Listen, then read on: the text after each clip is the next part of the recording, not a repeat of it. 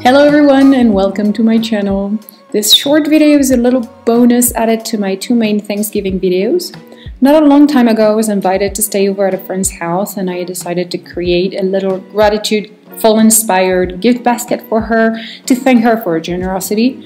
I thought I would bring you with me during this adventure. I only had an afternoon to plan and create this gift, and I thought it would be inspiring and interesting for you to know how to create a nice gift in a short amount of time. So if this is something that you want to see, just keep watching. What I did with this basket is that I gave it a theme and a purpose.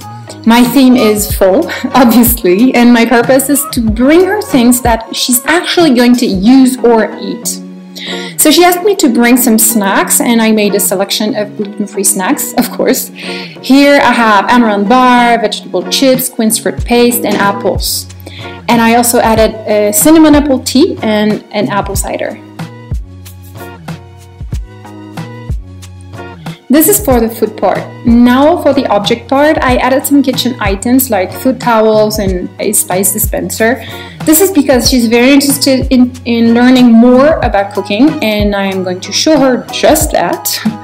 Her passion is gardening, so I thought it would be nice to add some special items for her gardening projects.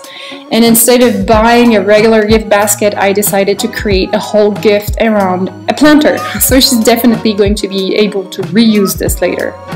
I also found a tiny mini planter that I will add to the basket. And to finish, I added some home decor items that I thought would be useful for her as props for her pictures and videos on social media. To wrap my basket, I usually use thermosensitive plastic wraps. I sometimes shrink it with a blow dryer, sometimes I leave it like that because it looks more appropriate to the concept. I also add a nice ribbon on the top. I always pick a color palette from my gift boxes, and it's always a fun part to find some items that actually match the theme.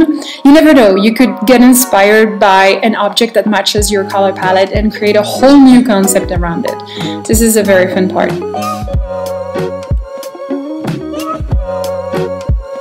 In the bottom of my basket, I ended up ditching the paper for some craft paper back from the grocery store. A great way to recycle, and it looks so good and very full.